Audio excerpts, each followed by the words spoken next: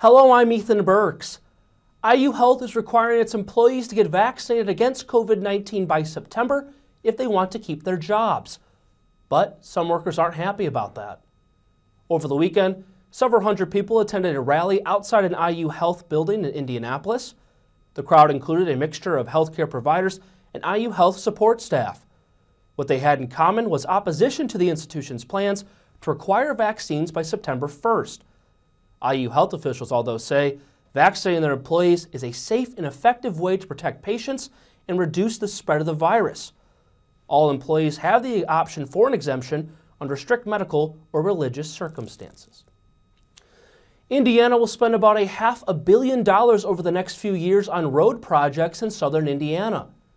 Improvements around the Huntingtonburg and Jasper areas along US 231 will be part of the project, as well as a new roadway to connect State Road 101 near Milan down to the Ohio River.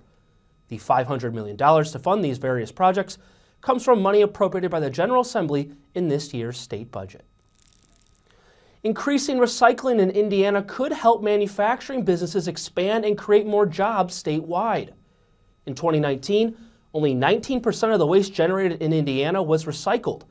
That means instead of sourcing recyclable materials locally, many manufacturers were forced to get them from faraway states and even Canada.